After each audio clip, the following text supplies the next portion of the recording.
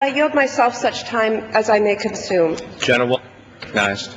Mr. Speaker, I rise today in strong support of H. Resolution 431, a resolution I introduced along with Congressman John Lewis commemorating the 40th anniversary of Loving versus Virginia, the landmark Supreme Court decision legalizing interracial marriages within the United States.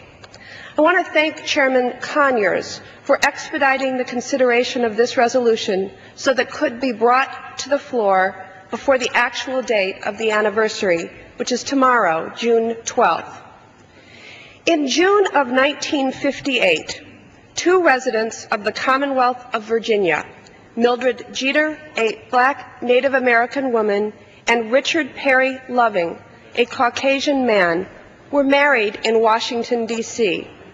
Upon their return to Virginia, Richard Perry Loving and Mildred Jeter Loving were charged with violating Virginia's anti-miscegenation statutes, which made their marriage a felony. They challenged their convictions, culminating in the June 12, 1967 U.S. Supreme Court opinion in Loving versus Virginia, striking down the remaining anti-miscegenation laws that were still in effect in 16 states.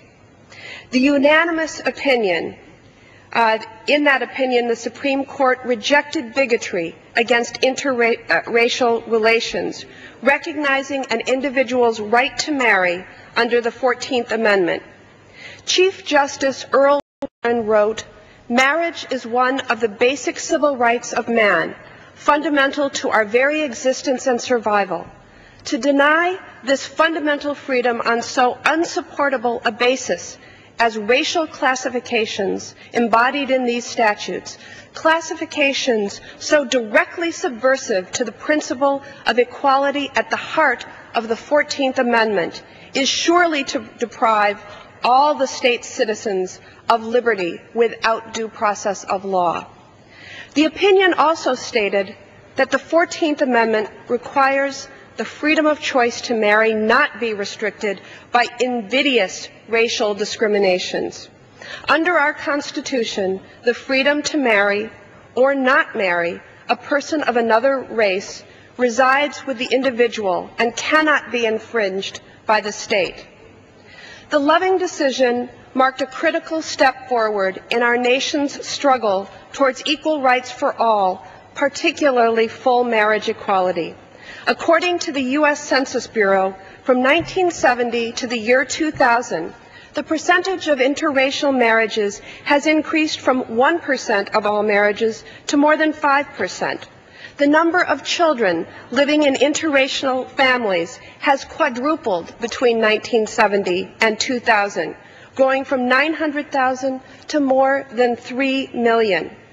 Because of the decision's profound impact in our society, numerous cities and towns across this country have already proclaimed June 12th, Loving Day, in commemoration of this decision.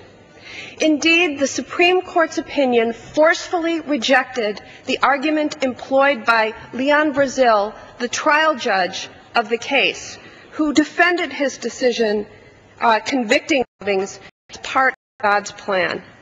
Unfortunately, after 40 years, similar types of arguments are still being employed by a few to deny full marriage equality to everyone.